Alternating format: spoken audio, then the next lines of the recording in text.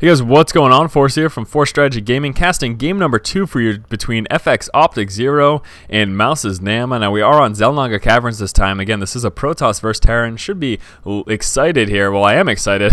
Should be an interesting matchup, however. Looking forward to both very good players, both very strong indeed, and I quite enjoy this matchup anyways. The TVP matchup is something that I like to watch. So going back to what I mentioned in the last video, talking about the StarCraft 2, New England StarCraft 2 League, I'm really excited about this, and I'm going to start promoting it pretty heavily because I think it's a really good thing. You know, the existence of LANs isn't as evident anymore in StarCraft 2 just because LANing isn't an option for the game. You do need an internet connection, so you are forced to connect to Battle.net to play these games. But still, with that said, having that community and being able to get together with other players and being able to get together with your friends to go to a LAN event is something that I think is really important. So I'm going to start promoting this. You know, we are in the New England area, so if you are a player in New England and going to actual tournaments, actual events is something that you're interested in, there are definitely options out there for you, and I'll let you know about future events in upcoming videos. In fact, next weekend, next Saturday, there is going to be an event for bronze to platinum players, and this is something else that I really like.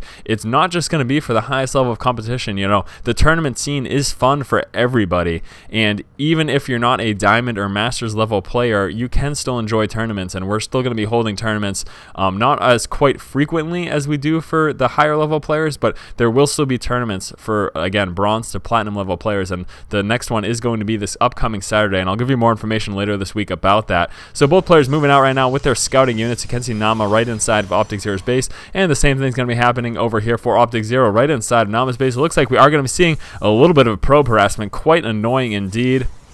On the flip side, though, of that coin, Naama's probably going to be doing the same. No, just kind of chilling out right now. There we go. A little bit of damage going down. So trying to be as much of a nuisance as possible, doing as much damage as possible. The thing is, the probes obviously have that advantage because they have that shield to recharge there. Ends up losing that probe, though, and it looks like actually the SCV dropped. We can see a little bit of remains there on the ground, and those did finally dissipate. So both players losing their one scouting resource gatherer there. So that, of course, is quite unfortunate. We have one Marine moving out right now for Naama. Looks like a second Marine is on the way as well, so may very well be seeing some early aggression from Naama. That, of course, could be very effective. As you can see here, we do have no Zealot on the way right now for OpTiKzErO. Cybernex Core just about finished. He may be waiting just to come out with that Stalker initially. That is quite the possibility. We do have a Tech Lab going down right now for Naama as well, and probably a factory.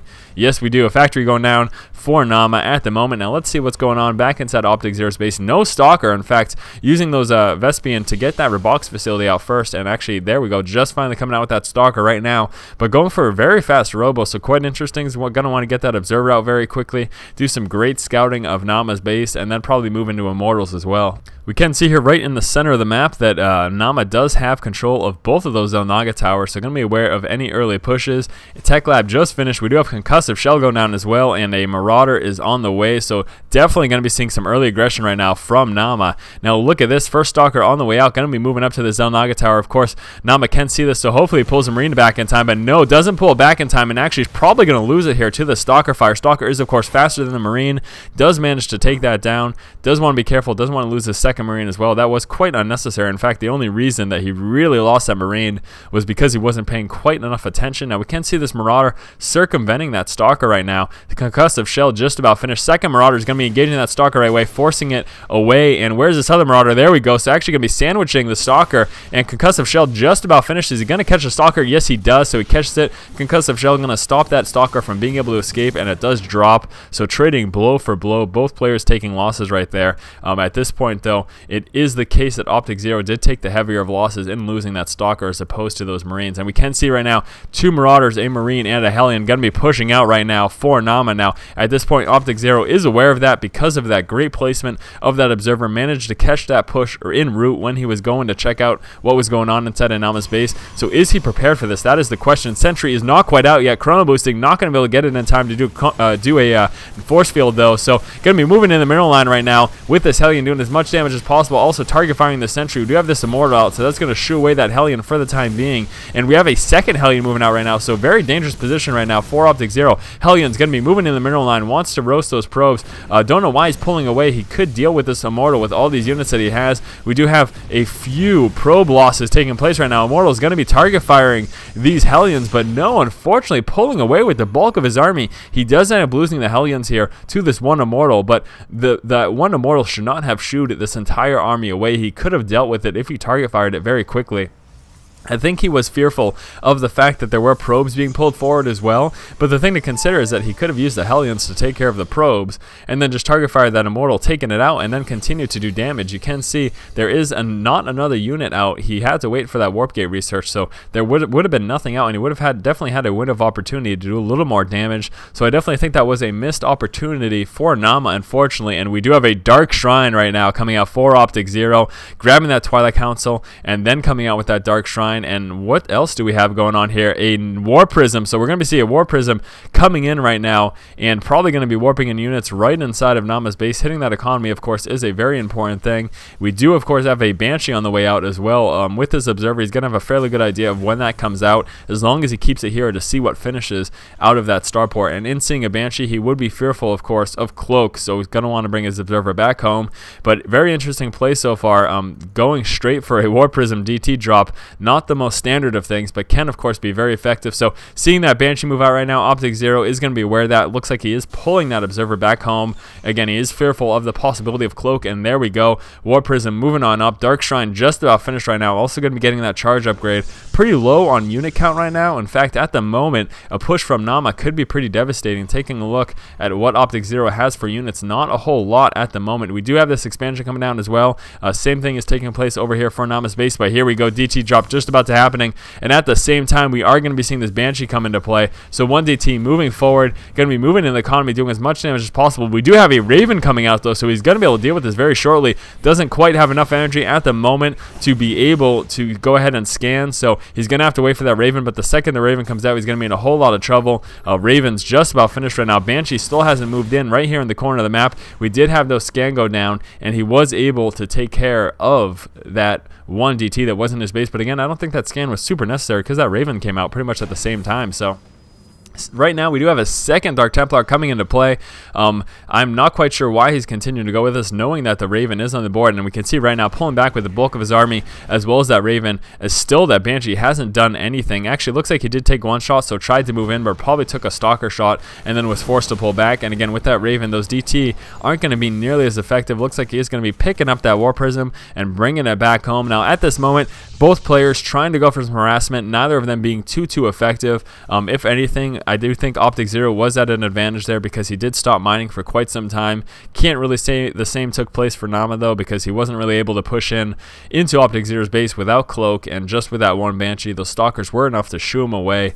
So at this moment right now, I'm gonna say that OpTiKzErO is at an advantage. Again, he did stop mining for quite some time. Having the Raven on this board, again, any more DT harassment isn't going to be nearly as effective. We do have one DT right now, going to be moving into the expansion, probably going to be trying to warp into DT in the main as well, but no, going to be moving down with his Marines, very close to losing that War Prism, but does just manage to get away. And that DT right in the back of Naama's base, going to be stopping mining again. So if nothing else, having these DT come into play have stopped mining for quite some time, running away with that DT right now because he does know that Raven army is coming in just a moment. So really great play so far from OpTiKzErO, doing a great job of Banshee defense, having these units right on the back of his minerals, and just continuing up, trying to do this harassment. The one Marine is going to stop this from being warped in though. Going to be very close. Is he going to be able to warp in time before it drops? No, he doesn't. So losing the DT as well as that War Prism, that one hero Marine managed to take out both.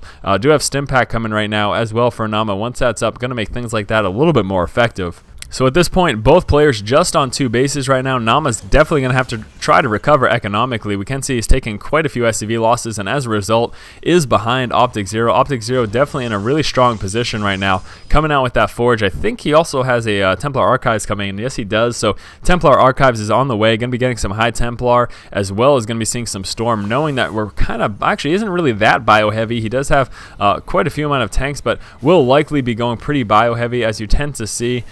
pretty much Marine Marauder is the backbone of the army, and then throwing in some tanks. Also got some Ravens in there as well, some Vikings to deal with Colossus, but we don't have any Colossus on the way for OpTiKzErO, so getting Vikings wouldn't be as necessary as getting Ghost would be. So we'll be interested to see if he does decide to go for Ghost at all. Some more siege tanks coming out. It looks like we are going to be seeing a Marine drop right now.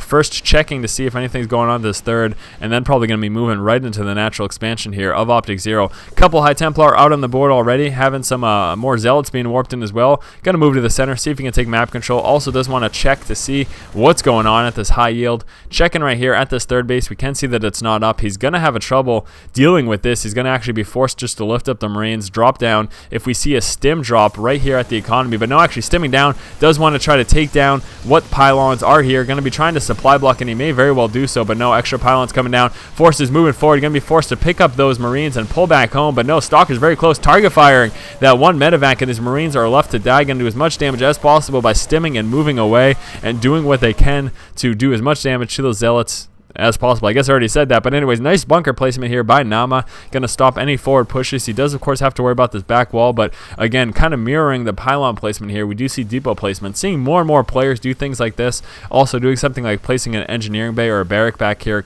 just equally as effective. Now OpTiKzErO moving to the center, and I wouldn't be too surprised if we saw Naama try to do the same, and there we go, command center going down, and again these rocks are down, so gonna be trying to move to the center as well. We'll be a little bit later than OpTiKzErO, however. We can see OpTiKzEro's base already about a third of the way in, so he's gonna be getting that gold expansion a little bit earlier, and I think so far over the course of the game, Naama has been behind. Just dealing with that DT harassment was a little bit too much, and he hasn't really harassed the economy of OpTiKzErO to any sort of equal effectiveness. We do still have this one Banshee kind of hanging out over here. We'll like to see him do something at some point. Also seeing a couple cannons go down for some defense of this gold high yield expansion over here. Nice little tank line going down. He's going to want to push that forward though once he gets that high yield, and moving forward right now with this Dark Templar. Going to do what he can, but no, Raven going down, and that Dark Templar dropping very, very quickly. Also spotting this Observer, and may get dropped. Obviously Observer's very low in health, dropping the turret as well to take out the Observer. Really nice move there by Naama. All he lost was energy, and that will of course be regained, so really no reason not to drop the turret. I like that. That was very quick response time there by Naama. Definitely like to see that. Pushing forward right now though, he does want to try to stop this expansion from going down. We are seeing fortifications go down, and this is exactly what OpTiKzErO doesn't want. He's going to try to take advantage of the fact that it's still going up. Not all of the tanks are in siege mode. Charge lots going into play. Raven gets dropped by that feedback. Charge lot's going to be moving right into the siege tanks. Big storm going down as well. Looks like OpTiKzErO is mopping up the forces right here, but we do have some more siege tanks sitting back in the line, storming to do what damage he can. This Immortal's definitely going to go to town here on these tanks. He does have to worry about those light units, but they are quickly dropped. The tanks do manage to save this from being too devastating, but you know, Naama did lose quite a bit of units in that engagement. Obviously so did OpTiKzErO, but I don't think OpTiKzErO had quite as much invested. Okay, so maybe he did. So both players losing quite a bit there, but breaking up those siege tanks was definitely huge, and at the very least he put some sort of a delay here on this expansion, so that obviously is a good idea as well. Seeing a nice little placement here of the sensor tower. We're going to see any sort of pushes before it's too late of the center. You can see he, of course, does have this tower, but he will be able to spot any pushes coming in this direction, so really like to see that. The one thing about towers is, of course, they're very expensive, being 100 Vespian and 100 minerals, but if you can put them in kind of a fortified area like we're seeing Naama here do, it's not quite do here. There we go. I don't know what I'm saying sometimes. As we're seeing Naama do here, putting the sensor tower in a fortified position makes it a little less vulnerable, and so it is kind of worth the investment at that point. But having like a sensor tower over here, so easy to be sniped off. It would be very quick. It'd be a very quick move for OpTiKzErO to take out a sensor tower in this direction, and then he could just, you know, just take that as a little small victory that it would be. Moving forward with a few tanks, wants to actually shift this tank line to a different position. It looks like. Interested to see where he goes. I wonder if he's going to be moving forward for any aggression. Could try to be leapfrogging here into OpTiKzErO's high yield. That will of course be effective, and yeah, it looks like he is trying to move those fortifications a little bit more forward. Really like this bunker placement here. Getting a couple of depots there as well to try to inhibit charge loss from pushing in. We do have this planetary fortress, so that obviously is self-fortifying right there, and probably going to be seeing another expansion sometime very soon. And actually, that, in fact, right as I say that, I do notice that OpTiKzErO has moved into his fourth base over here, so definitely going to want to see Naama do the same thing. He needs to move. He needs to stay up on economy. Going to be moving down, trying to take out this expansion. If not, just do economic damage. Stim Marines going down. Going to be taking out as many probes as possible, but the So a lot of reinforcements coming up, so going to be forcing those units to be picked up and dropped here on the high ground. If nothing else, probably going to be able to take out this pylon right here. But High Templar right here, and a couple of Void Rays in now. He may very well be losing these units. High Templar wants to come into play. Is he going to drop a Storm or a feedback? What is his choice? Charge Lot's moving in fact, doing nothing with that because he didn't really need to, and it looks like those Void Rays are going to mop up that medevac. So small little victory there for OpTiKzErO. Now again, like I mentioned, we do want to see another expansion right now for Naama, and I do see a command center building. I just don't know where it is. There it is. So he does want to move into another expansion. He's going to start to fall behind. He obviously knows about this base up here, and having a couple zealots up the front, OpTiKzErO is going to defend against some small pushes, but a big siege push going to be going forward right now. You can see him slowly moving that siege line forward, pulling the tanks at the back, and then moving them a little bit forward. In fact, having no tanks right now defending this planetary fortress, just relying on the fact that it's durable building by itself. And here we go. Push going forward right now. This is going to be very hard for OpTiKzErO to deal with. He's going to have to try to mop up the backside right here. Moving forward with the Charge Lots, doing what he can. Tons of Void Rays coming into play as well. Turrets are going to be doing a lot of damage to those Void Rays. Charge Lots moving in. Lots of High Templar moving forward though, so maybe seeing some storms on the bulk of the army. And it actually looks like OpTiKzErO is going to push forward through this. Big storms going down. Big problem right now for Naama. This push is going to break him, I think. He doesn't have a lot back here. You can see he moved that entire siege line forward, and that may have been a big mistake because OpTiKzErO just managed to mop right over that. He's going to continue this push right now. Zealots moving forward. We do have a few Marines as well as a Thor that is pretty durable. Going to be microing around as well, but big storms going down, dropping all those Marines, and it looks like Naama is in a very bad position now. This push is just continue, seeing some more units being streamed to reinforce as well. Void Rays doing some damage over here. Big storm going down. That Thor is going to be dropped very quickly. Thor is down. Tanks getting dropped by those Immortals, and seeing these High Templar go right into Archons right now, and this is not looking good right now for Naama. OpTiKzErO just again mopped up all of those forces in the middle, and this is a big problem. One Void Ray hanging on for dear life right there, doing what damage he can, trying to charge up before he does die and give his life to Ire. We do have this one tank up here, but Naama losing this expansion is absolutely huge. We have seen real no pressure on this gold high yield, so he feels like he's still in the game. He still has a chance. Gonna be pulling forward with his SCVs to do what he can for damage. Microing up that tank, trying to pick it up and let it do damage and then drop it back down, but I don't know if it's enough. Again, we do still have quite a bit of forces right here, and these Void Rays again have been doing massive damage. 9 kills for this one, 12 kills for that Void Ray right now. These tanks are going to get dropped so quickly, and Naama does call good game. So nice game number 2 in this 3-game series between these two players. Again, what we saw at the end of the game there was Naama tried to move his siege line forward, trying to take out this gold high yield expansion, but that may have been a mistake. He had his tanks quite a bit spread out, and we saw lots of charge lots coupled with his Void Rays and High Templar just storm right through the center position right here. They mopped up everything he had, and then were able to move right into this base right here. And as soon as he started taking out production buildings, that's when Naama really was at a huge disadvantage. Not being able to come out with those extra units to help reinforce is a real big problem. He only had the production buildings inside of his base, and it wasn't quite enough to reinforce quickly enough to deal with this push. So again, good game number 2 between these two players. Going to be moving on shortly to game number 3. As always, guys, if you enjoy the content, subscribe to the channel. Keep watching and keep owning.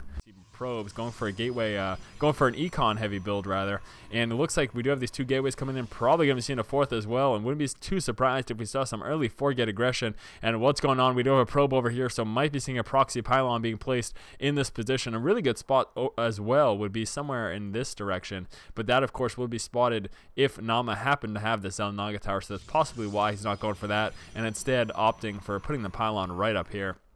And there we go, 4th gateway coming in, so we're going to be seeing a 4-gate push from OpTiKzErO sometime in the near future. This can be quite devastating to deal with as a Terran player. We do have this bunker placement up here, so going to help kind of shoo away any pushes up the front door, and actually going to be checking to see what's going on up there. OpTiKzErO moving up his stalker, looking to see precisely what's happening. I'm pretty positive he didn't see that. No, so he hasn't seen the bunker right now, and it looks like, yeah, he might be working on the back door right now. Now, at the moment, Naama's not aware of this. Some great placement out of the vision there of any units on the high ground, so gonna be warping in right there. And we do have this one Reaper out right now, however, so gonna be moving around trying to get some scouting information. He does see this proxy pylon. He doesn't know about the one though right at the rock, so very dangerous position right now. Warp gate is up, gonna start warping these units very shortly. Here we go, damage going down in these back rocks now.